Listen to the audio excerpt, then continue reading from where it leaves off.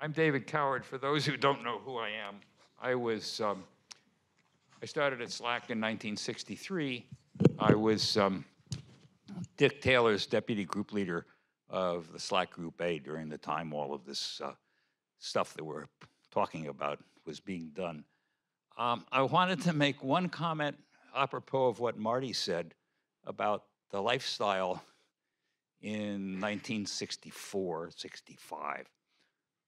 When I got to SLAC, they were building I should say went to SLAC, got my PhD there, and I was Panofsky's next to last graduate student. And when I came up to SLAC from Stanford, they had just started building the accelerator and accelerator housing. And there were 4 of us who were in charge of the business end of the accelerator. Dick Taylor was in charge of the switchyard. I was given responsibility for the end station areas. Hobie the Stabler took advantage of, did all of the radiation safety calculations, and Ed Garwin was responsible for how do you design things like collimators and beam dumps and that sort of stuff. And the other 3 guys were all in their very early 30s. I was 28. No review committees. We talked to Peef from time to time about what we were doing. And he was so smart that in 1 microsecond, he knew what was going on. And you look at today's date with review committees ad nauseum. You finish 1 review committee and you start preparing for the next one. Anyway, for good fun, first speaker this afternoon is my dear colleague, Ari Bodek from the University of Washington. Rochester, I'm sorry, Washington, what am I saying? Rochester. He's the George Pake Professor of Physics there. I knew him when he came out to SLAC to start work with us on the deep inelastic stuff. And he also won the Panofsky Award in 2004. So have at it, sir. Okay, thank you. So thank you. When I came to SLAC, there are 2 people who influenced me. I mean, Mary Breimach taught me in microrhythm everything we were supposed to know. And Dave Coward said, all right, I have some work for you to do. And he took me to some warehouse, and there were a whole bunch of phototubes and counters. And he says, these phototubes are bad. You have to replace them with good phototubes. So there's a razor blade, and you bang it, and you take the phototube off, and then you make some epoxy, and you stick the phototube on. So that was my first introduction to real experimental physics was from Dave Coward.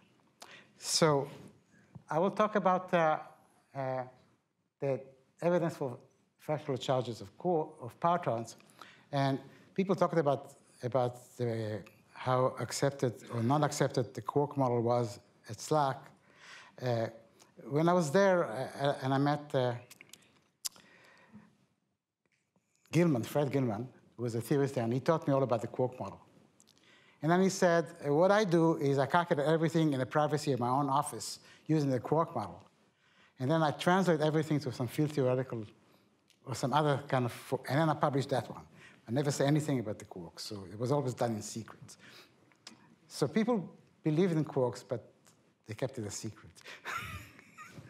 All right.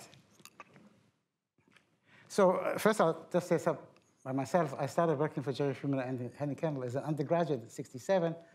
And in '67, I worked with John Litt on analysis of very preliminary data that was taken on electron-deuteron quasi-elastic scattering. And this is when I started working on deuteron. And then I was an MIT undergraduate. I wrote a senior thesis on Fermi motion extraction of neutron cross-section from the deuterium data, and that sort of led to my thesis experiment, which is a comparison of neutron and proton structure function. And then I went on to Caltech as a medical fellow and started working on the neutrino experiment, which then provided more evidence for the fractional charge quark, which I will discuss. And now I'm at Rochester. So although we had to do it in secret, this is what we did. We calculated, we showed that the ratio of the neutron to proton structure function. And we assumed there was a quark, anti-quark C, so the ratio of neutron to proton structure function will be about 1 because the C dominates. But then as you get to higher values of X, the valence quark, 3 quarks that makes the valence quark are, if they're the same distribution, you'll get 2/3, but there's a limit of 1/4 when 1 quark, like D quark, dominates in the proton, and U quark dominates in the neutron because by isospin symmetry. So there was a limit which is 1/4. So there were many different theories at the time that tried to explain scaling, and some of them did not believe in quark. They believed in multi resonances, lots and lots of resonances making up the deep elastic scattering. And then there were integer quarks because nobody believed in integer partons. Nobody believed. A lot of people didn't believe in fractional charges. So they came up with a resonance model with lots of resonances. And there were 2 papers in 1970 here that these resonance models, which have no partons, have a ratio of about 2/3. And another paper on resonance model a year later said between 0.0 to 0.78. So these non-partonic models had definite prediction for the ratio of neutron to proton structure functions. And then T.D. Lee and Dwell said, well, what if there were partons, but there must be bare nucleons and bare pions? So they came up with this model, and in their model, which is a bare nucleon and proton, integer size quarks, you're going to get the ratio of neutron to proton structure functions to be going to 0. Okay, so this is a generation after the experiment that Mario talked about. I was doing hydrogen and deuterium comparison, and the experiment, my thesis experiment was 49B, and then I was did experiment E87 as a postdoc, and I focused on the ratio of neutron to protons, and Michael Ridden will talk next. Will talk about the quark spin. So, as Maury showed, there were targets, the new targets, in order to maintain the density of the liquid hydrogen and liquid deuterium, were circulating targets with a fan. And at the time, I thought we only had 3 weeks for that particular experiment. And we had 2 of those. We had deuterium and hydrogen circulating cells. Okay, now within a day, we found out that the circulation fan of the deuterium target was not working, and the beam heated up the target, which we called target boiling, and the density was affected by the intensity of the electron beam. And I think it was Maury's idea to come back with a 1.6, to monitor the density using the 1.6 GeV spectrometer, which in his talk he said didn't do very much, but actually it did a lot. It measured the density of our deuterium target. So you set up the 1.6 GeV spectrometer to detect recalled protons from quasi-elastic scattering from deuterium, and so even if the target density changed, the counting rate in the 1.6 GeV spectrometer would fluctuate up and down, and it will be used as a density monitor. So that saved the day. So these are the experiments that Maury talked about, and the hydrogen and deuterium experiment was 16, 18, and 20, and 34 degrees, and then later on there was more angles. So this was the first experiment to look at deep inelastic scattering from hydrogen and deuterium. So the experiment was very difficult once you get the target density correctly, but you had to worry about the Fermi motion, so the unsmearing and getting the free neutron cross-section. So that was the important thing that you had to do to get neutrons from deuterium data. So when we measured the W2, structure function in proton, neutron, and deuterium by subtraction.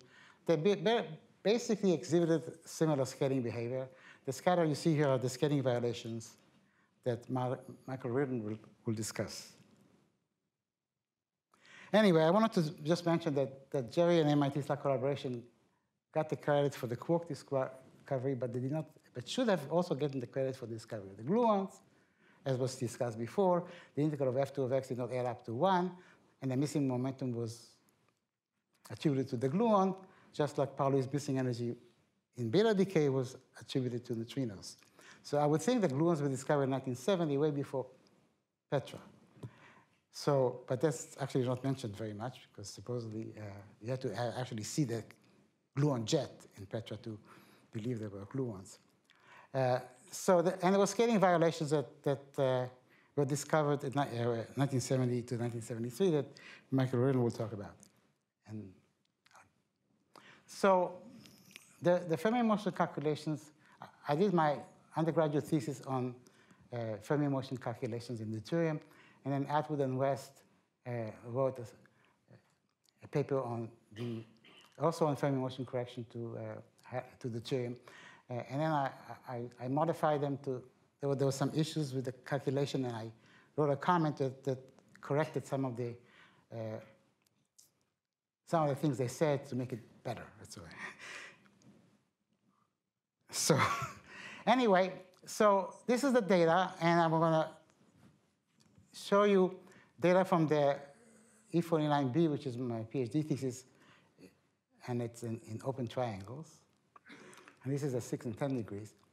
And I'll show you data from an experiment later, E87, that 15, 19, 26, and 34, you see much more precise. So if you compare to the non-partonic model, such as resonance model, it was obviously that they didn't work. So this particular measurement ruled these non-partonic models out. And what about the partonic model from integer Charles Quark? This is the prediction from the TDD and Drell paper of 1972, and the data sort of satisfied the lower bound of the Quark model, which will be a quarter. Okay, so I think there was evidence for quarks. The ratio of neutron to proton was evidence for quark, but based on the E49B data, which had some larger statistical error. So we went back and did more precise measurement, which we published in Physics Letters in 1974, which showed that the Quark model lower bound of 0.25 was valid, and that implies that at very large x, only the d quark from the neutron and u quark from the proton contribute. Now, you might wonder why this paper was published in Physical Review Letters, and this paper, a year later, was published in Physics Letters, which is a European journal, an American journal. So it was published in Physics Letters because it was rejected by Physical Review Letters. He said that this report is not very novel and stimulating, and it's too short.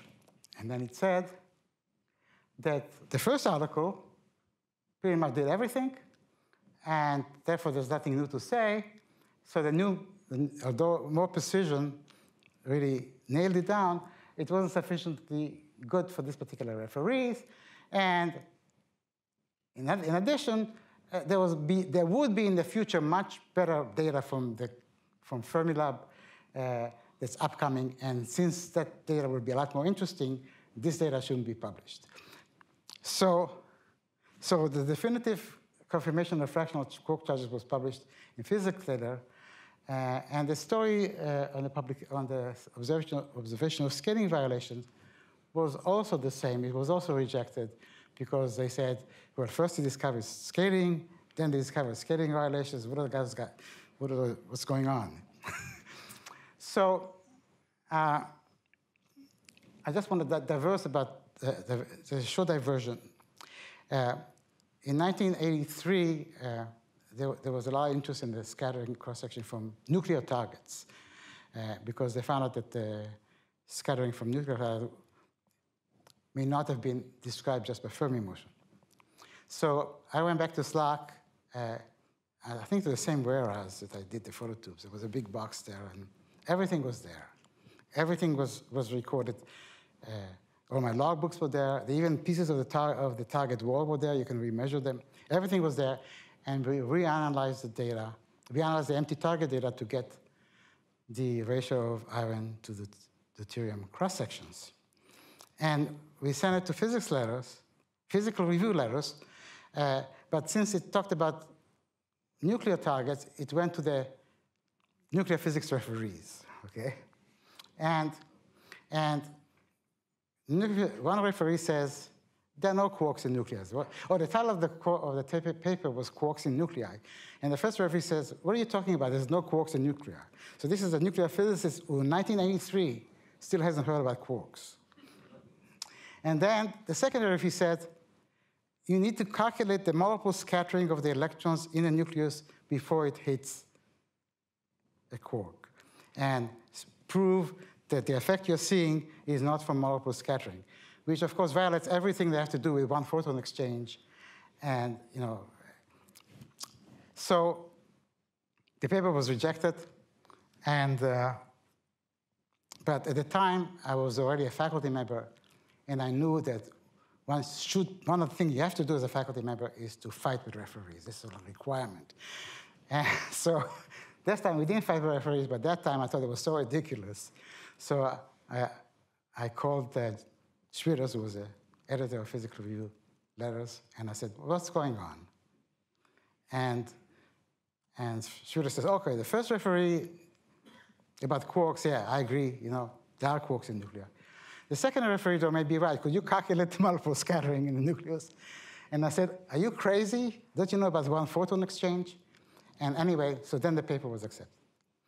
So that's just a sideline about the fact that this paper was published in Physics Letters. Okay. So there was the electron scattering from neutron and proton.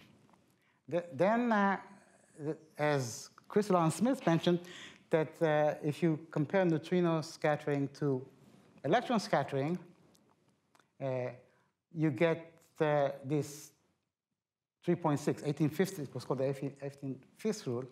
And it doesn't matter very much on X because if you add neutrons and protons together, you have an isoscalar target, which most of the neutrino targets, all the neutrino targets were actually not on hydrogen and deuterium. Most of the experiments were on heavy liquids or iron.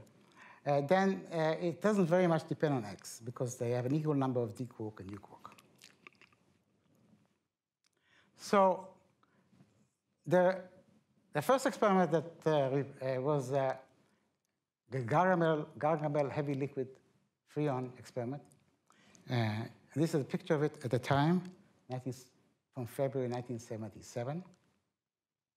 And then this is a picture of Gargamel now, sitting out in front of a building and not taking any data.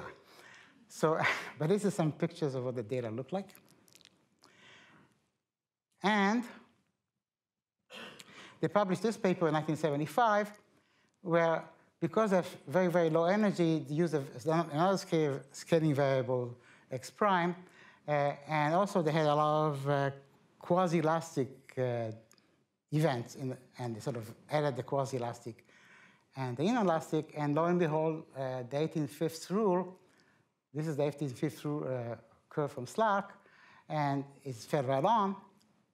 So you could say that this was a verification of the quark model because the 18th rule was confirmed. However, it was very, very low Q square and low energies and used this other scaling variable X prime. So although it was confirmation, it wasn't definitive. So then, in 1974, I came to Fermilab, And this is the Caltech neutrino experiment, Caltech Fermilab neutrino experiment. There are stacks of iron, and then scintillation counters, and spark chambers, and a magnetized iron detector. And in Fermilab in those days, you really try to do things very cheaply. So this floor was a dirt floor, and if you wanted to make a cable tray, you just dug it, and it was pretty. That's the way you did it. So, so this is the Caltech Fermilab neutrino experiment that went on to higher energy. So if you can compare the energy of Gargamel, which is about 1 to 2 GeV, and then compare what I call the dichromatic beam at for 190 GeV setting. At Fermilab, you had a k-on decay peak of about 150 and a pi decay peak of around 40. And in 1978, this experiment was also confirmed the 5/18 rule. Definitely with very high Q-square, so there are no questions about it. So by the end of 75, the ratio of the neutron to proton structure function in electron scattering showed that it was consistent with the quark model. And then the ratio of neutron and electron scattering on nuclei at low energy in 1975 and high energy in 1978 also provided evidence that partons are fractionally charged quarks. So at that time, I think a lot of people believed in quark in 1975, except for the referee in 1983 who reviewed my nuclear physics paper. So I think that what happened to the clock? I finished early? You finished early? Yeah? Yeah, you got 5 minutes more to go. Well, you can ask questions.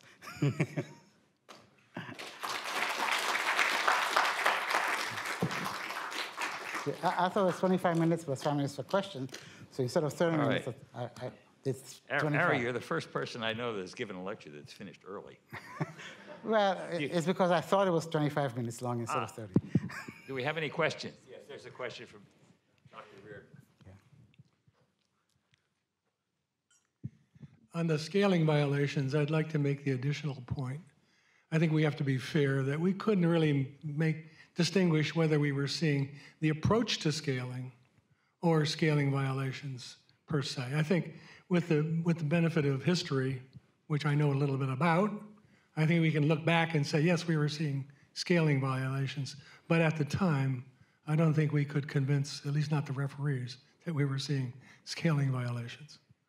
Yeah, no, I agree. I mean, I don't know if we did it versus the target mass variable Xi, which accounted for those. But there was still deviation from Xi, which were QCD.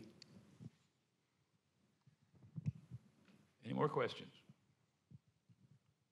Going once? Going twice?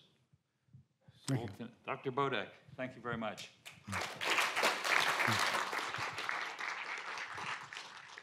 Okay, the last of my good collaborators, Michael Reardon, whom we've known since 1966, I guess, something like that. Michael came out from MIT. At that time, he was known by Ed. And so you will hear me every once in a while slip back to the old days.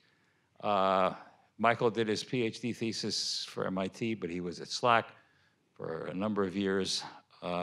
He then went into history of science, and published a great book called The Hunting of the Quark in, what, 1990 or something like that?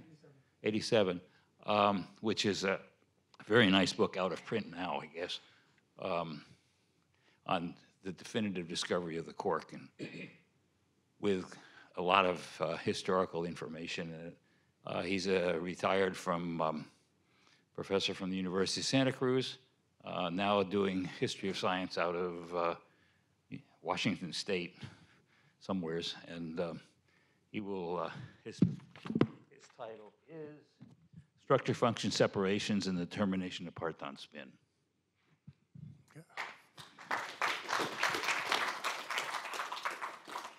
Well, it's a pleasure and an honor to be back here at MIT to see all my, or many of my colleagues, mentors, and friends here to hear my version of the discovery of quarks. And I'm going to be a bit different from the others. I'm going to look at it from the standpoint of a historian of physics who was embedded in one of the key experiments of our time.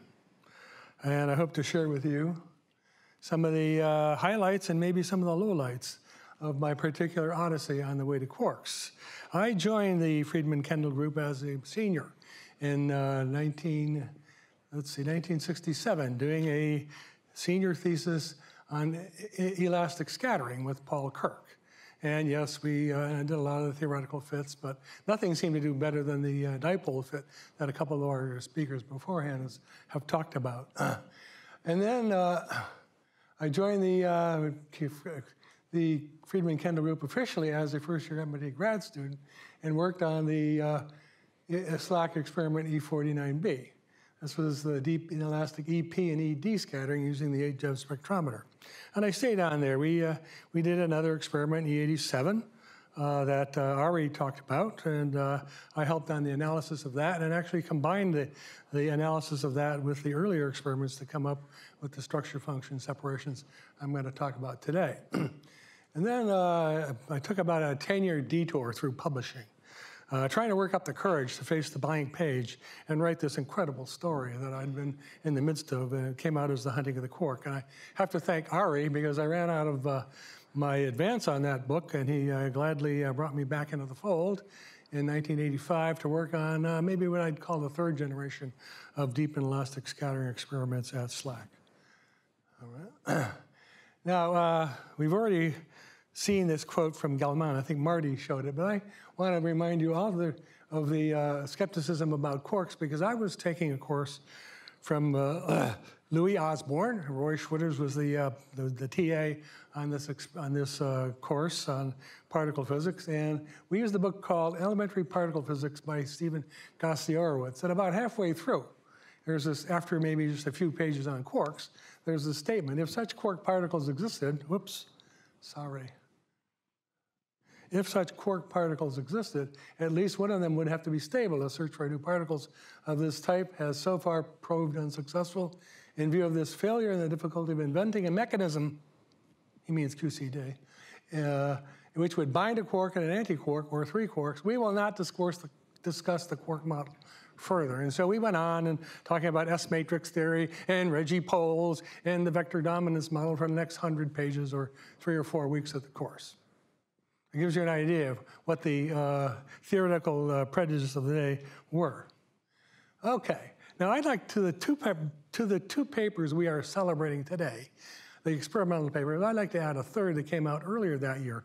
BJ's classic asymptotic sum rolls at infinite momentum, which was published in March of 1969, but it was a culmination of maybe 2 years of theorizing, giving presentations at conferences, at the workshop, Erice giving it at SLAC.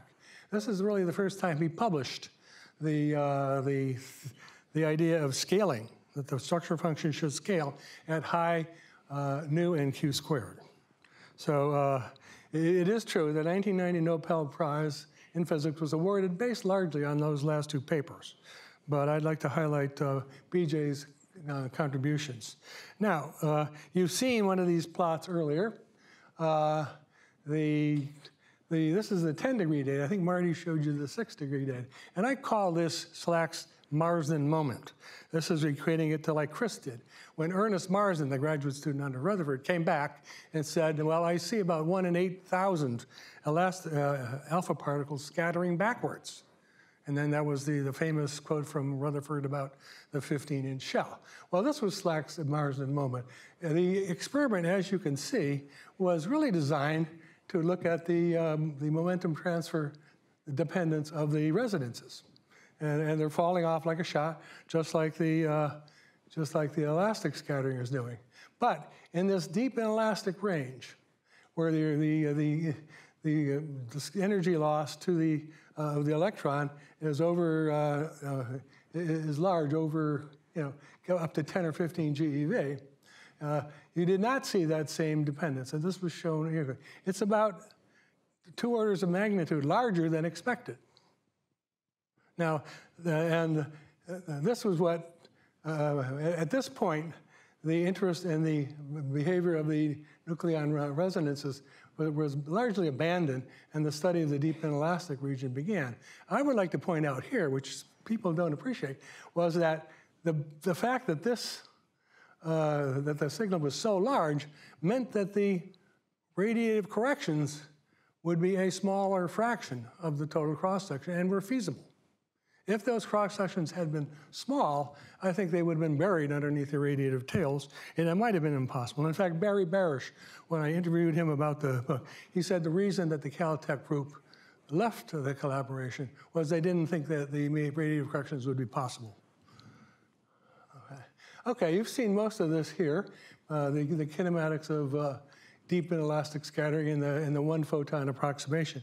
I'd like to put particular emphasis on the fact that the doubly differential cross-section that we extracted could be related to the flux of transverse virtual photons times the absorption cross-sections for transverse and longitudinal photons. The virtual photon polarization epsilon here is defined here.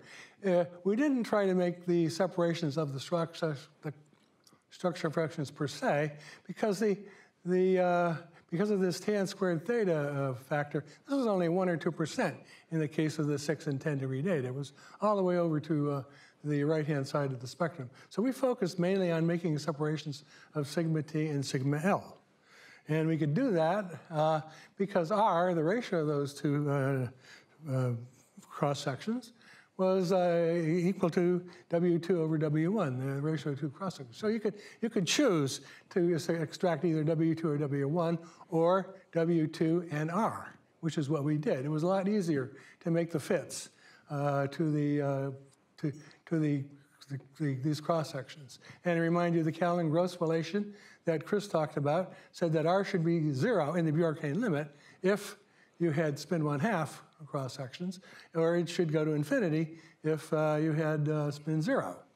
More generally, at finite q squared and nu, you get an expression like this, and Bob Jaffe was the one to help me to understand this, and in particular, if you had pure spin 1/2 partons here, I left that out, then A of x was 0, B of x was 1, and you got what was called the Callan-Gross relation.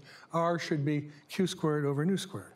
Well, it was Guthrie Miller who, here are the spectrometers again, and the 20 Jeb spectrometer could measure the scattered electrons out to 10 degrees and as close in as maybe 4 degrees.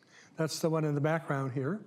The 8 Jeb spectrometer, you see the bending magnets here, the blue, and the quadrupole magnets, the focusing magnets in red, would bend the scattered electrons and the background of pions up into this detector enclosure, where the detector is largely made by MIT, would discriminate pions from electrons. You could rotate this thing out to 90 degrees, but your counting rate essentially fell to 0, maybe 1 count per day, like Marty talked about, beyond about 35 degrees. So we didn't bother to go any much larger than 35. But the fact that you could cover between about 4 and 34 degrees allowed you to make these structure function separations. The HS spectrometers are particularly ideal in this regard. It could roll out in minutes to much greater angles than the 20. Its solid angle acceptance, its delta, omega, delta P, remained essentially unchanged. It was very rigid, as opposed to the 20 Jeb spectrometer, which had to be resurveyed and probably would take a day to do so after you moved it from like 6 to 4 to 10 degrees. So it was much, much easier to do an experiment at large angles using the 8 Jeb spectrometer. But the large q squares that you realized at high q squared, at large theta, meant you had greater q squared, and the counting rate was dropping like a shot. Okay. All right. So Guthrie Miller in SLAC Group A was the first one to attempt to do this.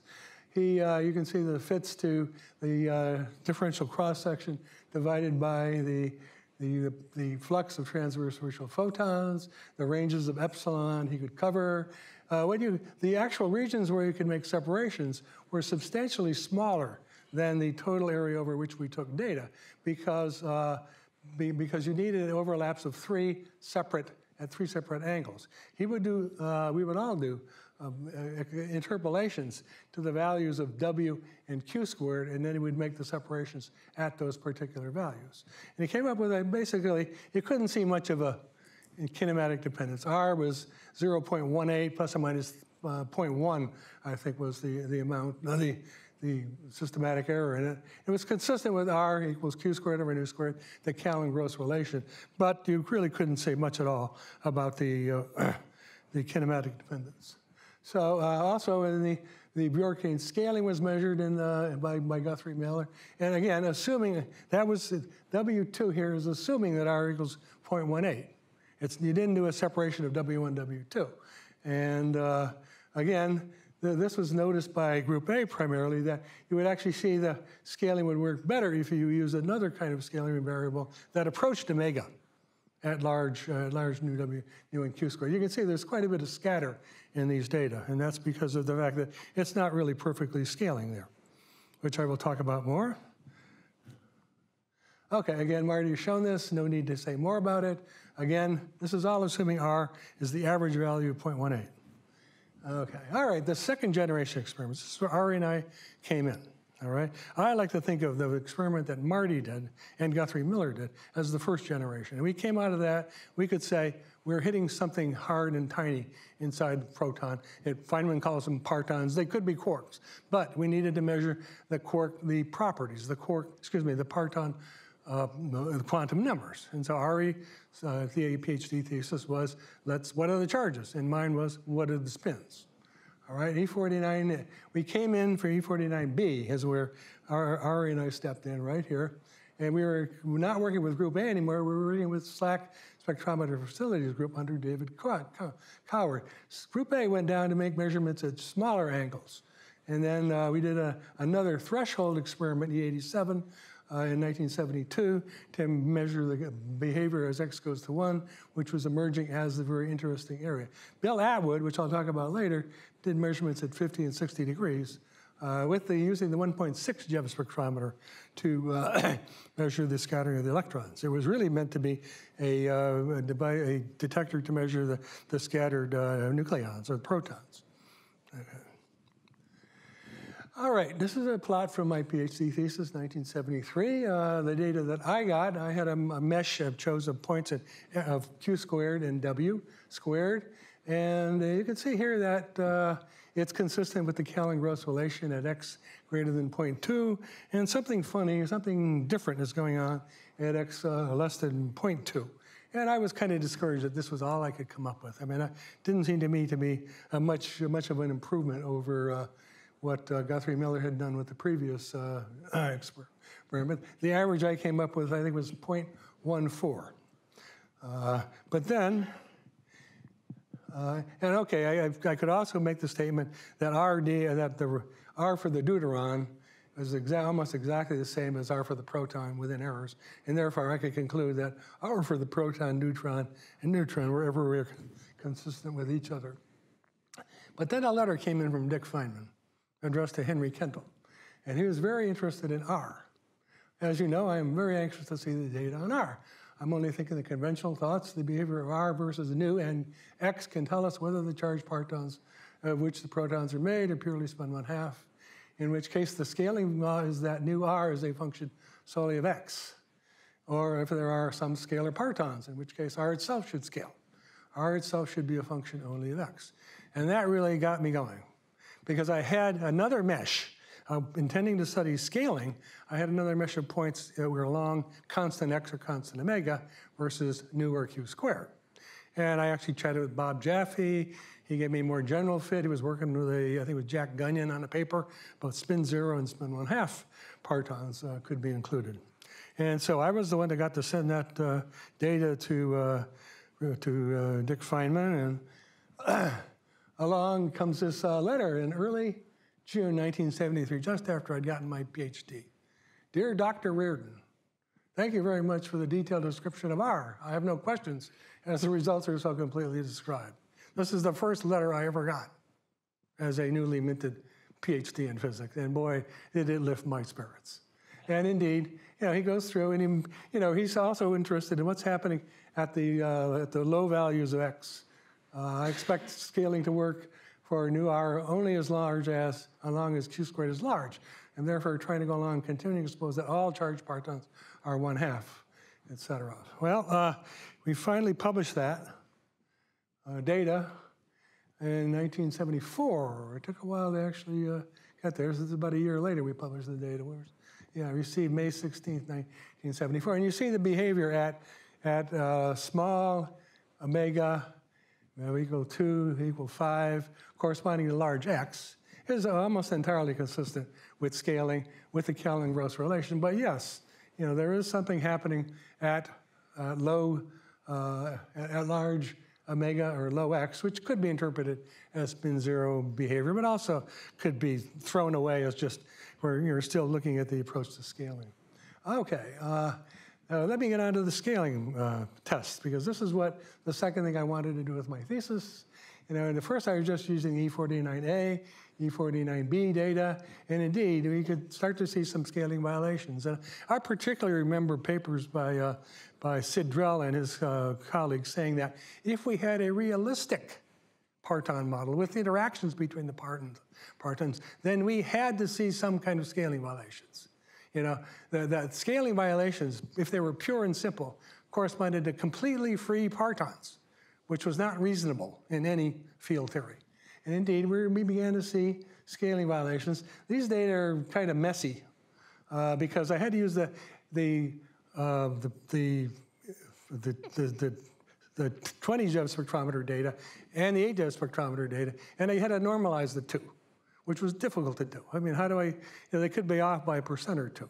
And I actually had a normalization factor that took me half a year to work out by comparing the elastic cross-sections measured in both experiments. And even that had an error. That was 1.02 plus or minus 0.2. And you see a lot of jumpiness in the data here. And again, as Ari said, we tried to publish this in Physical Review, and they rejected it, and we had to send it to Physics Letters. Okay, but if you just use the 8 Zev spectrometer, we didn't have to worry about those normalization problems. And when I put the 49B and the 87 data together, then you really began to see the pattern that was predicted in QCD of a logarithmic fall off at large x versus q squared, and a rise at small x. You saw that in one of the last slides that Chris showed you. And again, at x of 0.5, that's that omega of 4 that was in Guthrie Miller's data. It's pretty flat. Now, let me just bring it to a close here. Bill Atwood did this study using the 1.6 Zev spectrometer, did the whole detector package. It really was a tour de force of a Stanford University graduate student. And at those angles of 50 and 60 degrees, they're beginning to be dominated by W1, all right? And so you could see these scaling violations if you used X as your scaling variable. It was a very clear fall off. Even in this group A scaling variable X prime, a clear fall off, maybe not logarithmic. You could concoct another scaling variable, and they always did, in which you could actually see no scaling violations. But that was getting pretty strained at this point. And we're now up to q squareds. He was getting up to q squareds of around 30, which is quite large compared to what we could have done with the 8 Zev spectrometer.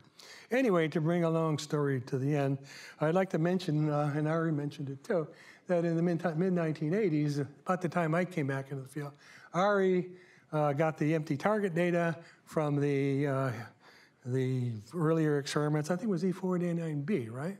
That you got the empty target? Both data, and reanalyze them. What he didn't say is he had to look high and wide all over the whole country to find a computer or a tape drive that could respin those tapes. And he finally found one in Argonne National Laboratory. We were analyzing the data. We would spin the tapes on the old 7094 down in the basement of Building 24. And so he had that was the real tour de force of that. Then we came back and did two E139 and E140, which really did a detailed study in electron scattering of what has become known as the EMC effect, that quarks inside the proton of the inside nuclei don't behave exactly the same way as they do in free neutrons and protons. And finally, we got to do what I had advocated to do in my PhD thesis, an experiment devoted to make a precision measurement of R, using the fact that you could move that EJEP spectrometer all over the place and put it down at any angle you wanted very quickly and be reliable that the cross-sections, that the acceptance would be the same. Okay, so finally, this thing has been shown before, but I want to make I want to repeat the point that was made that this was a real team effort. All right, and in fact, Cecilia Jarlskog, who was the chair of the Nobel Prize Committee, put it in her presentation before the king and queen and everybody else in Stockholm. The 3 prize winners were key persons in a research team, that's my emphasis, which in a series of investigations found clear signs that there exists an inner structure in the protons and neutrons of the atomic nucleus. And let me just say, okay, here's Jerry, Henry, and Dick kneeling down in the front row, as they should be.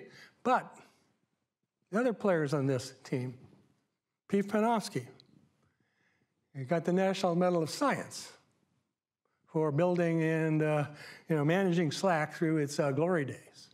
We have not 1, not 2, but 3 unshared winners of the Panofsky Prize, the greatest prize and that's Ari, Marty, and Bill Atwood in this thing. We also have in the background B.J. Bjorkane, who recently got the Wolf Prize, widely regarded as a precursor to the Nobel Prize in physics. And some of us were, betting that maybe he was going to get it this time, but it didn't happen, and maybe the next time. Anyway, this was really an incredible team. It was a pleasure to work with them. And in closing, I have a confession to make. I have been accused of some insider trading on this prize. And now it can be told. Okay. I was at a cocktail party in it was in June of 1989 it was the 50th anniversary, no, the 25th anniversary of the CP violation. It was held in the just outside of Paris in the Castle de Blois. And Cecilia comes up to me and she says, I read your book. And we'd like to award a Nobel Prize for that, for the discovery of quarks. We just don't know who to give it to. I said, well, that's easy. Give it to Jerry, Henry, and Dick. They're the chiefs. We were the Indians. And little did I know that she was the head of the committee at that time. But I later learned that PEEF was being considered, as was BJ. There were really 5 people, and you can only give it to 3. And what they did, as I learned from Gosta Exbong at one of the parties, of the many parties that were held, that they really based it on whose names were on those 2 key papers. And Panofsky's could have been on, but he took his name off that paper because he said, well, I became a bureaucrat. And then, as we know, BJ had given the whole theoretical framework in which we operated. He really deserved to be a part of that team, and I certainly hope he wins it one day.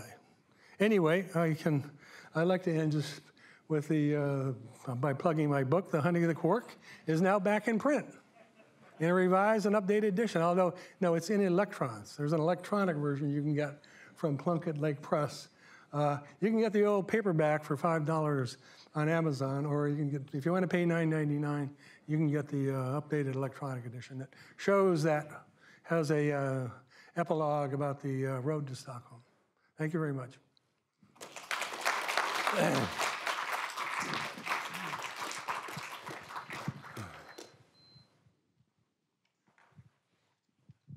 Nice talk. Do we have any questions? Anybody want any comments? Going once? Yeah, there's somebody. Going twice? Is there one at the back? This is a non-technical question, but what was the reaction of the skeptics and non-believers after, the discovery? Well, that's a really interesting question. I mean, I can't say, individually, but, historians of science like to talk about how a community comes to consensus. There's a wonderful book just out from Princeton University Press by Naomi Oreskes, student of Peter Gallison's, with whom we had coffee this morning, and and she presents what is called a social constructivist version of science, which a lot of physicists react pretty strongly against. But she makes the point that when a diverse, skeptical community comes to consensus, that's believable science, as happened with the case of quarks in the late 1970s. The evidence had become so overwhelming, not just from these experiments, but from the J-psi discovery. There were other experiments in neutrino scattering. Ari talked a little bit about them. There was this many little pieces that came together by the late 1960s. And the community said, yeah, it's time we believed in them. Okay. I think one of the things that bothered people in the when this first came out was that we expected that anything that was fundamental like that, I could pick one up and put it in your hand. Yeah. And you cannot do that for quarks. And the problem was nobody knew what the theoretical mechanism was that prevented you from having a quark that I could pick up and hand to Ed, or Michael, excuse me, in his hand. And it took 5, 6 years, maybe even a little longer, for the theorists to catch up to the experimentalists. And at some stage of the game, finally, the theorists gave up trying to prove an alternative. There was never a question, and this is important for the young experimenters, there was never a question raised that we did the experiment wrong. The analysis was done independently at MIT and at SLAC. We did not talk to one another about the analysis in group meetings and so on. And when the dust all settled and we looked at each other's results, they were identical and matched well within experimental errors. So there was never a question about the experiment itself. The question that drove everybody up the wall was, what does it mean? What do the results mean? And it just took a while for theory to catch up to us. Yeah. I mean, I think it's necessary to mention QCD, and I hope Bob Jaffe will say more about it, but it finally gave us a mechanism, a credible mechanism by which the quarks did not come out. That was the great, that was the paradox of the time about 1973. Okay, we seem to be hitting these things. They seem to be free. They seem to have spin 1/2 and fractional charges. How come we don't see them leaving a track in one of our detectors? You needed a solid theoretical reason. And we began to see the evidence for what, it made predictions that you would see logarithmic scaling violations. We began to see the evidence for that. But I have to admit that we really could not convince the community in 1974-75 that what we were seeing was not the approach to scaling.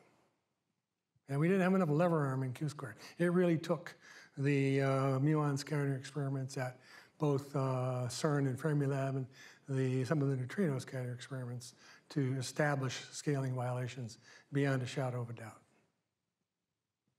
Okay. We have one more question. Oh, okay. Yes, I wanted to add to this that, I mean, at the beginning, we just had scattering electrons. We didn't know what the final state looked like. Yeah. And that was controversial. I think BJ was the first person probably to figure out, well, the parton model said there'd be one parton. That was obviously wrong because it would have non-integral charge. But the idea that there were quarks, you know, the quark charge was trickling back and you'd have a jet. I mean, Yang wrote a paper saying it won't look like that. Mm-hmm. It's going to look quite different. It was not obvious at the final state. What year did you first measure the structure of the final state? Does anybody remember? I don't know. It was in the early 70s, certainly. Yeah. And that was quite important because until you knew that, you didn't know what problem you were solving, which was, in fact, how to get the charge back down the jet, it turned out. And that was sort of understood to a large extent. Since I'm speaking for BJ today, BJ had a lot to do with that. Okay. Okay. Okay, let's thank the speaker again.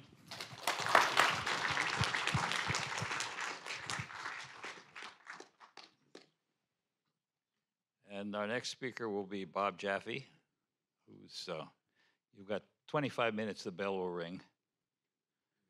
And we have to get his,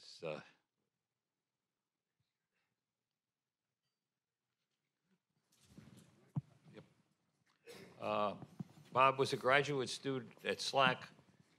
Sidro was his thesis advisor, 68 to 72, right? Or was it 68 to 72? So he was right in the midst of things, trying to understand what was going on as well as the rest of us.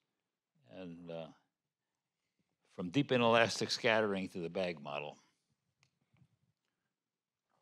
Just make sure. What do I do? Press this button. Okay. This is the laser. This goes forward and backward. Okay. Well, it's a pleasure to be here, and thanks to the organizers for asking me to speak. It's also a pleasure to be, I think, arguably the youngest person in the list of speakers. It's not a common occurrence for me in modern day. But it does actually reflect a little bit on the passage of time, that you're getting a perspective on this physics from people who were very young at the time that it took place. And it influenced a lot of our lives in important ways. I entered high school and first encountered the proton in 1960. I entered college in 1964, the time when George and Murray first, 1963, first put out the idea of quarks. I entered graduate school in Stanford in 1968, the year that the Vienna conference data was presented showing scaling and deep inelastic scattering. And I left Stanford for MIT in 1972, the year that Murray gave a talk at the International Conference in High Energy Physics, summarizing the structure of quantum chromodynamics. Being the last speaker gives me some advantage. I get the last word, but I also get to say some of the same things that other people have said already. My talk is going to be focused on a particular aspect of the follow-on to deep inelastic scattering, which is the search for a semi-quantitative, intuitive, pictorial description of the proton. This picture that I'm showing here is going to appear from time to time. This is the picture of the proton as I first encountered it in 1960 when I entered high school.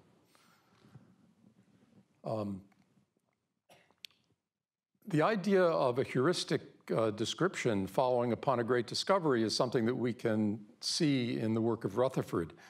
In 1900, the idea of an internal structure to the atom was really quite uncertain. It was known that there were electrons, and it was known there was some kind of positive background. But other than that, the picture was, this paradigm was not very predictive and not very full. After Rutherford's work, a new paradigm emerged. The nucleus was at the center of the atom. The electrons were in orbits that were predicted by Bohr's early quantum theory. And those electron orbitals around a central nucleus formed the fundamental structure of an atom, which was embellished and improved and elaborated into our present very rich theory of atomic structure. I can get these going the right way unintuitively. So back to the proton, or fast forward from Rutherford's experiment to the proton in 1960. What we knew about the proton is nicely summarized by the elastic electron scattering experiments led by Robert Hofstadter at SLAC in the 1950s. What they showed is that the cross-section fell rapidly with momentum transfer, indicating that the proton was some kind of diffuse, fragile structure that broke up when you hit it. And when it broke up into other hadrons, into mesons, baryon antibaryons, mesons of all kind, baryon resonances. it did not break up into some kind of subconstituents. And from this arose a picture which is called the hadronic bootstrap, that hadrons are not fundamental objects, but instead they're some kind of internal composites of one another, that the proton is made of other hadrons and other hadrons are made of protons, that they represent in some sense a unique solution to some very general constraints of Lorentz invariance, of causality and unitarity. And if you put those all together and really understood them, you would come up with a unique spectrum of strongly interacting particles and their interactions. This picture began to change in 1961 with Gell-Mann and Neumann's observation that the proton belonged in a family. They showed us that the family of similar baryons included 7 other states with different charges and strangeness, but they didn't tell us anything about the substructure of the proton. They didn't give us any handle. As far as we knew, these were similar states that emerged in a self-consistent coherent solution to the bootstrap equations. In 1964, things changed in a dramatic way with the idea that there were 3 more fundamental particles, the up, down, and strange quarks, and that somehow, in some undetermined way, the proton and the other particles in the families of hadrons were made up of those underlying constituent particles. This really ushered in a period of turmoil in particle physics. The period from 1964 to 1973 was one of constant contradiction and changing paradigms. As other people have said in this conference so far, most people didn't take the idea of dynamical quarks very seriously. A few people did. One of the leaders in this was Dick Dalitz at Oxford. He and others took the idea of physical dynamical quarks very seriously. They put simple interactions among non-relativistic quarks and predicted the spectrum of excitations of those systems of 3 quarks and quark-antiquark. And they found that there was strong indication of agreement with the spectrum of the hadrons that had been observed. They had a problem that there were no free quarks. No free quarks had been observed. And they replied that quarks must be very tightly bound inside protons. But even an elementary understanding of relativistic quantum mechanics indicated that if you bind particles very tightly, they get strongly renormalized, that their properties are no longer the simple free properties of the particles that you put in. So the idea of taking straightforward linear superpositions of these quarks and building hadrons out of them seemed to be unsupported by the underlying dynamics. Furthermore, there was the problem of the statistics of the quarks. All these pictures made sense if quarks obeyed Bose statistics, but quarks are supposed to be spin-and-a-half particles and supposed to obey Fermi statistics. And with Fermi statistics, you couldn't get the spectrum right. So there was the problem of non-relativistic dynamics, there was the problem of statistics, and finally there was the fact that this made no sense in light of the dominant paradigm at the time, the hadronic bootstrap, that particles were fundamentally made of each other and not made of something more fundamental like a constituent quark. This is a slide I just want to indicate the kind of work that Dalitz and his collaborators did. This is a transparency taken from Dalitz's rapporteur's talk in the International Conference in High Energy Physics in 1966. This is a simple table of the classification of baryon resonances. Here's a more modern version taken from 2005. Things haven't changed so much since then, of the classification of baryon resonances in terms of the simple quark model. It's an elegant and relatively complete description of the excited states of baryons. One of the features I'd like to focus in on here is that the observed states of hadrons could be associated with the quantum excitations of quarks. There was no evidence for any other degrees of freedom in the system. In particular, there was no evidence for some kind of geometrical excitation of the system, no breathing modes of system with collective degrees of freedom. This is, to my mind, an excellent example of a piece of history of science advocated by Tom Kuhn, who, by the way, was also a professor here at MIT for many years. There was a paradigm that was inspiring lots of ordinary scientific work, this bootstrap, hadronic bootstrap paradigm. People were writing papers about Reggie poles and analytic structure of scattering amplitudes.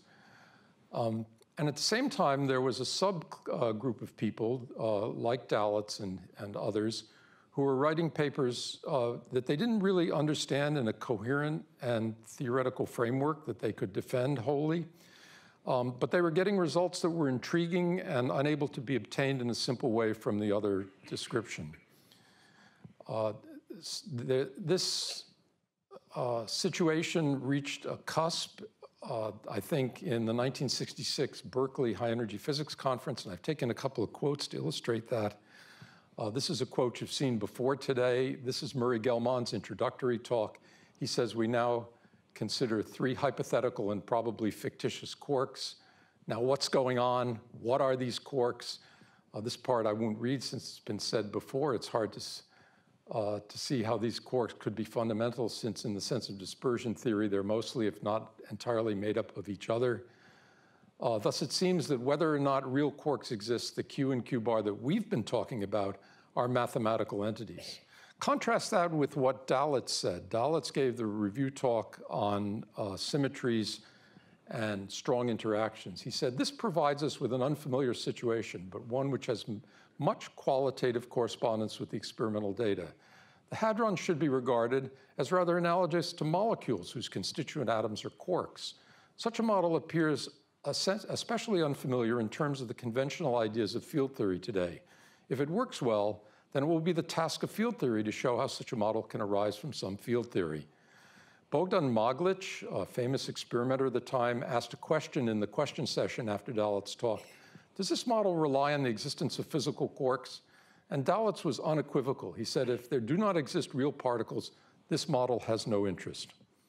So contrast what Gell-Mann was saying with what Dalitz was saying at the same conference, 2 of the leaders in the field.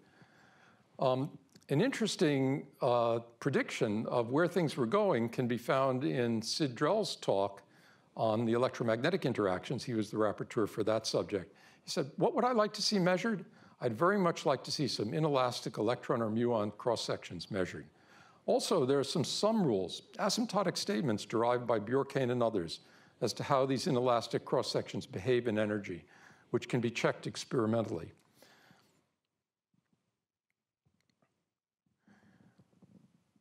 So I want to turn to Bjorkane's work in 1966, which I don't think has received much attention here. I think the 1966 paper by Bjorkane on applications of it's got a very obscure title, chiral U6 cross U6 algebra of current densities.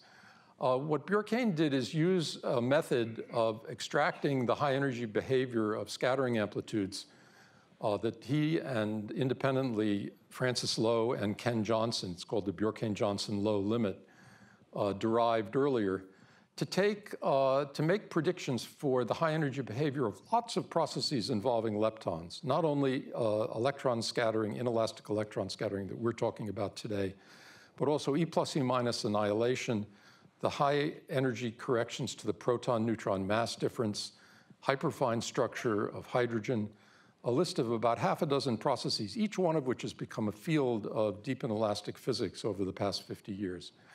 And he used the predictions of the limit that he and Johnson and Lowe had derived, but he assumed the currents were built out of quark fields, and he ignored the interactions between the quarks at short distances. He simply calculated using free field theory. And he predicted large cross-sections for electron scattering, as people have mentioned. Here's one example. We conjecture that the cross-section per unit q squared goes like 1 over q to the 4th. You'll recognize that as pure dimensional analysis. No scale in that problem except the units. This data has been shown. This is the earth-shattering data from the SLAC collaborations that Pief showed in 1968 in Vienna. And this quote has been shown before. I'll just read the last bit. "Therefore, theoretical speculations are focused on the possibility that these data might give evidence on the behavior of point-like charge structures within the nucleon. It's too bad Jerry Friedman didn't get to say that. Then, after 1968, as this new idea of quark structure was coalescing, a very strange paradigm began to emerge, namely that nature somehow, for these strongly interacting particles that are permanently confined, nevertheless read books on free field theory. The puzzle was that the predictions of the SLAC experiment could be obtained if you took quarks that were otherwise free but permanently confined and calculated as if those were your degrees of freedom. This was the essence of the parton model. It was the essence of the more complicated and obscure formalism that Fritsch, Gelman, Callan, Gross, and Jakif, and Llewellyn-Smith and I used to check our calculations, or at least the ones we showed in public, based on Wilson's operator product expansion and free field singularities near the light cone. It predicted exact Bjorkane scaling. Here's some of the data that Mike Reardon just showed. It also could be used to predict some rules for the quark momentum fraction, as Chris described, the baryon number, the spin, and so on. And Murray summarized this in lectures he gave in 1971 at the Coral Gables conference. He said, all these conclusions are easy to accept if we draw our intuition from certain quark field theories without interactions, or from certain field theories with naive manipulation of operators. However, detailed calculations using the renormalized perturbation expansions in renormalizable field theories do not reveal any of these sorts of behavior. If we accept the conclusions, therefore, we should probably think not in terms of renormalized perturbation expansion, but rather to conclude, so to speak, that nature reads books on free field theory, as far as the Bjorkane limit is concerned.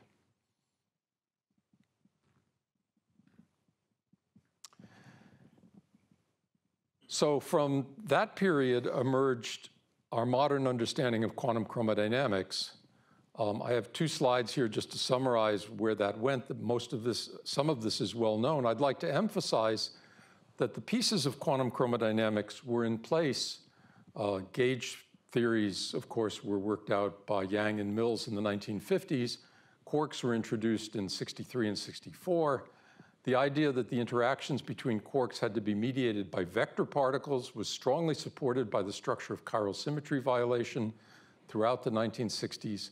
Color and the idea that hadrons had to be color singlets in order to not have fractionally charged hadrons was encoded in the parastatistics work of Greenberg in 64 and was made quite explicit in the work of Nambu, which was published in 1966. The tools to evaluate perturbative corrections to deepen elastic scattering began with Wilson's operator product expansion in 68, with the help of Callan and Zemancik's equations for operator evolution at high energy in 1970, and finally an elegant paper by Christ, Haslacher, and Mueller in 1972 that basically instructed any user how to calculate perturbative corrections to deepen elastic scattering for an arbitrary quantum field theory. In 1972, Murray put this all together in a talk he gave at the International Conference on High Energy Physics at Fermilab, and that is the signpost for the birth of quantum chromodynamics. It's really interesting to read in Murray's talk what he has to say about quarks and the bootstrap. He says, the simplest and most obvious advantage of two is quantum chromodynamics, the Lagrangian for QCD, over one, which was some theory with gluons that did not carry color and therefore would be observed in the real world. The advantage is that now gluons are just as factitious as quarks. So this is 1972, and he was still not willing to concede the reality of quarks, although those of us who were doing work with deep and elastic scattering had been forced kicking and screaming into believing that quarks are real. And he goes on to say, the resulting picture could be equivalent to that emerging from the bootstrap duality approach, in which quarks and gluons are not mentioned initially, provided the baryons and mesons then turn out to behave as though they were composed of quarks and gluons. It's really interesting. Now, to some extent, the rest is history. This is a slide summarizing between 1973 and today. That's only 45 years. Perturbative QCD was developed. Gross, Wilczek, and Politzer plugged their beta function into the work of Chris Toslacher and Mueller and showed that QCD interactions get weaker in short distances. It turned out to be possible to do reliable calculations at short distances. Logarithmic violations of Bjorkane scaling were predicted and observed. And now there's a wonderful industry of making predictions for high energy and high momentum transfer collisions of hadrons based on quantum chromodynamics. On the more rigorous point of view, well, not that this isn't rigorous, but on the more perhaps fundamental point of view, the lattice QCD developed from ideas of Wilson's in 1974, implemented using Monte Carlo methods by Kreutz originally in 1980, and have led to ever-improving numerical calculations of hadron properties and interactions. Here's just one graph of the spectrum of the light baryons and mesons coming from extensive lattice QCD calculation. So, what about the proton? What have we learned about a heuristic description of the substructure of hadrons from this, or what came out of this? This leads me to where we were when I came to MIT in 1972. I actually came largely in response to the enthusiastic endorsement from Ken Johnson, who had been visiting SLAC in 1970 and convinced me that MIT was a great place to do physics.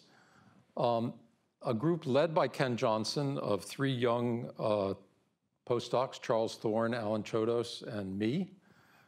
This is the only one picture I could find that dates from the same period. These guys are older, were younger then than they are now. And very much mentored and with the overarching advice of Vicky Weisskopf, who had a wonderful feel for the physics of quarks and confinement.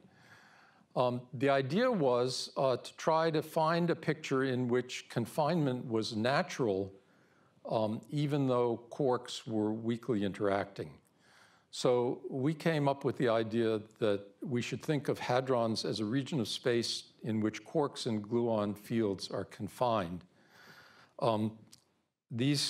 This formalism left no place for single quark states, so the picture automatically accounted for the absence of hadrons with fractional charge like quarks. Let me say a word about that. I have to go back a minute to talk about the old paradigm of the bootstrap. In studying the low energy interactions of mesons, the constraints of analyticity and unitarity led Gabriele Veneziano to invent a scattering amplitude for pions at low energies that satisfied all those constraints. And it was shown shortly afterwards that that was the scattering amplitude for relativistic massless strings off of one another. The idea emerged that hadrons should be thought of as the geometrical excitations of strings. The problem with that is that the spectrum of hadrons is the spectrum of quarks, not the spectrum of the quantum states of an oscillating string. This is a picture of the degrees of freedom. So here's a string with, say, quarks on either end. It has 2 transverse degrees of freedom of oscillation, and one would expect to find those oscillation states in the spectrum. Well, one could cut down on the number of degrees of freedom of transverse oscillation by replacing a string with a membrane. Then in 3 dimensions, there's only one direction of oscillation that's physical. As Johnson suggested, one could replace the membrane by a blob, a 3-dimensional domain in a 3-dimensional space, and it has no geometric degrees of freedom. Well, a blob invites you to define a quark and gluon field over that domain, and then you have a picture that could be graphed onto certain pictures in statistical mechanics having to do with condensation in ground states of complex field theories. So the idea of the bag model emerged from taking an extended object, in this case a three-dimensional generalization of a string in a membrane. And I want to emphasize how important the existing old paradigm of geometric descriptions of hadrons was in forming that model. And those string and membrane models told us how to build the action of those systems in a relativistically covariant way. But by saturating the dimensions of the system in the dimensions of space, that is a blob, there are no geometrical degrees of freedom, but now there are quark and gluon fields defined over the interior of the system. So you have, the picture here is then a system of quarks and gluons that live inside a geometrical domain with a vacuum outside. Now that turns out to be a phenomenon that's familiar in superconductivity. The vacuum of a type 1 superconductor excludes electric fields.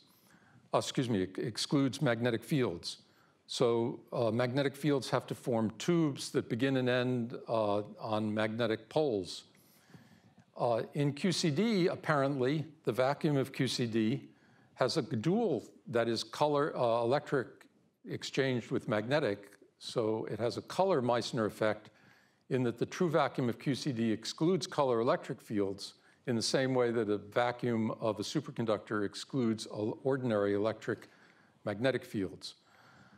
The energy density between the true vacuum and the vacuum interior to this region where the fields are allowed to live defines, good, thank you, defines the single constant necessary to formulate this theory. It's called the bag constant. That energy difference is phenomenologically of order of 150 MeV per cubic Fermi.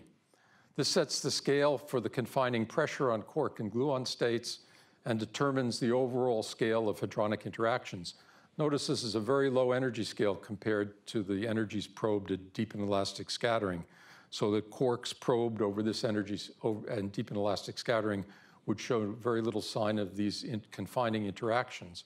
Of course, with both quarks and gluons in this domain, the perturbative effects, residual effects of the gluon interactions between quarks would give rise to the ordinary scaling violation that was soon to be observed at SLAC. The model can be formulated in a quite a rigorous way at the classical level. I'm flashing this slide for any theorists in the audience. This is the action for a simple bag model. There's the QCD Lagrangian and one additional term, a constant, defined over the region of space where the action is non-zero. So this theta function is 1 inside the bag and 0 outside the bag. If you vary this canonically in the usual fashion, you get QCD equations inside the domain and you get boundary conditions. The boundary conditions are really interesting. The quark boundary condition forbids quarks to flow across the boundary. The gluon boundary condition forbids gluon field to flow across the boundary. And another boundary condition sets the pressure generated by the quarks and gluons equal to the vacuum pressure, the bag constant. This system looks like a nice classical system. It's got one very deep problem, and that it's an over-constrained dynamical system for any fixed volume. If you were to fix a volume, it's possible to solve quantum field theory with these linear boundary conditions, but then the pressure would not balance the vacuum pressure. In order to balance the vacuum pressure, the volume itself has to evolve dynamically. And so the system the geometry is completely constrained by the dynamics of the quark and gluon fields. That is necessary in order to involve geometric degrees of freedom, geometric excitations, which are not observed in the spectrum of hadrons. But it makes it, as a fundamental theory, extremely difficult to solve. So this did not evolve into a theory of hadrons. Instead, it evolved into a phenomenology of hadrons. It evolved into a heuristic model of hadrons. Lots of interesting work was done by lots of groups over the past 30 or 40 years. I just mentioned a few of them here. Simple models of the ground state of hadrons as spherical bags allowed the estimates of baryon masses, magnetic moments, and axial charges. Some problems that had never been understood before, like the reason that the axial charge of the proton is not 5/3, were immediately clear in this picture. Systems at high angular momentum, this is a bag meson rather than a proton, spinning at high angular momentum, had linear Regge trajectories as required by data. It provided a playground for looking, and it gave people the fortitude to look at problems that had beforehand been looked too daunting to be considered in quantum chromodynamics. So it was possible to look at exotic hadrons, at the possibility of states made purely of glue, the dynamics of correlated diquarks, weak interaction matrix elements that are essential in order to understand CP violations, such as the KK bar mixing matrix element, could be evaluated or estimated in these models. Quark matter and quark stars could be estimated in these models. So time is running out, and I'm not going to go into detail on the successes of the bag model or the limitations, but I'd like to close with a couple of final thoughts. The picture of hadrons that when I entered in 1960 was through the 1970s replaced by a kind of heuristic picture of up, down, and strange quarks, in this case a proton, so 2 ups and a down in some kind of bag. Almost every picture you'll find if you do a search on the internet for images of the proton will show quarks in a bag. As time has gone on in recent years, that picture's become progressively more complicated as further studies in deep inelastic phenomena show that the proton contains intrinsic quark-antiquark pairs, contains gluons that carry spin as well as momentum. And as this complication has left us with very little beyond this simple original bag model picture for a heuristic description of the light, especially the relativistic up, down, and strange quarks, hadrons that are made of the light quarks, as opposed to the heavy quarks, which can be viewed in a kind of QCD potential model. So I think it's fitting to close with a comment from BJ. BJ called this kind of QCD voodoo QCD. You can't kill it. He also said, charmingly, the MIT bag model has gone from being, that should be being, not begin, from being a model to being part of the folklore without passing through the intermediate stage of being a theory. So it gave us a reason to understand confinement and a simple picture of confined quarks and explained why individual isolated quarks couldn't be observed. But it left us without a calculational framework that's strong enough to translate these ideas into quantitative descriptions for the hadron spectrum and interactions. For that, we still rely on lattice QCD at its core to do these dynamical calculations in detail. So thank you very much.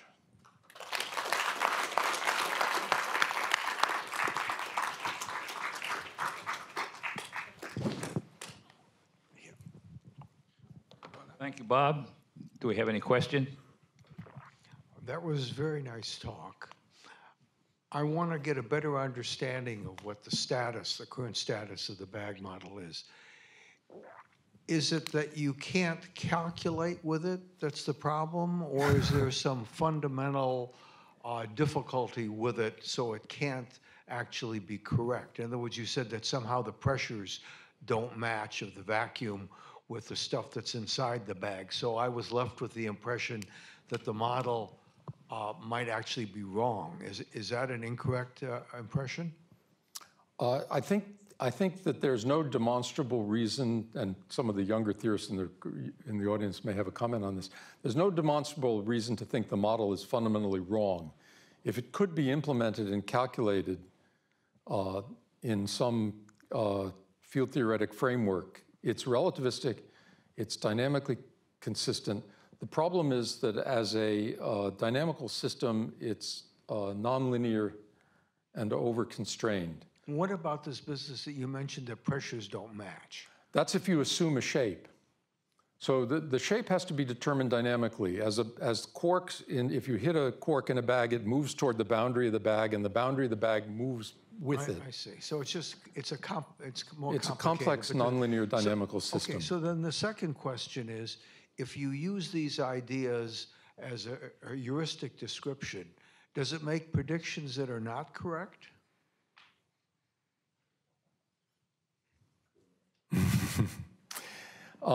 Usually the approximations that are made are so oversimplifying that it's hard to criticize the predictions in detail.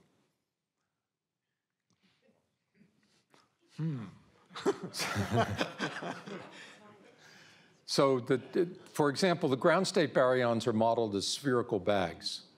That's clearly an artificial approximation. But with that approximation, you get a spectrum of ground state hadrons, which you would find very satisfying. The spectrum of vector mesons, the spectrum of baryons, agrees with only two parameters, the bag constant and the strange quark mass, treating the up and down quarks as massless. What about electromagnetic splittings? Electromagnetic splittings can be calculated in the bag model with the same, what shall I say, 30% accuracy. So you don't see any calculations that are disturbing. It's just that it's difficult for the model to give you predictions that you can show are incorrect. That's correct. The model cannot be implemented at a level where we can make exact enough predictions to tell whether the QCD vacuum is well described as a dual Meissner effect. Okay, very good. Thank you. Any other comments? Yeah, top of the hill.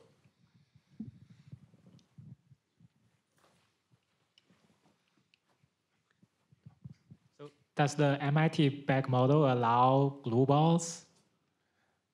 It absolutely allows glue balls, and it predicts the masses of glue balls in the 1.5 GeV and above region, where searches go on.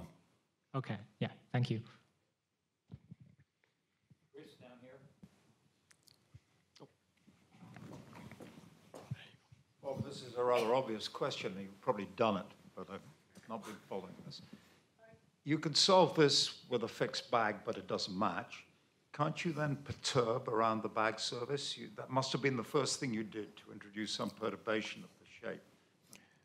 Right, so in fact, so the question is, can't you perturb around a fixed bag surface? So first of all, I should say in the original paper, we solved the two-dimensional model exactly. It's isomorphic to the Virasoro algebra, so you can show that the system is consistent dynamically in 2 dimensions. Unfortunately, we don't live in 2 dimensions. In the early days of the bag model, Tom DeGrand and I wrote papers about orbitally excited baryons to show that the spectrum of baryons included, to be technical, the 71 minus of Dalitz's first excited multiplet of baryons. And you find a spectrum like that, you find those states, you find splittings among those states that are suggestive but not accurate, and therefore the idea of using a perturbation expansion is not necessarily well justified, and we gave up on it.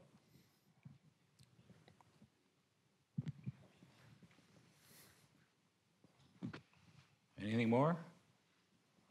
If not, let's bring this meeting to a close. Thank you very much for all the speakers and for the organizers. It was a very interesting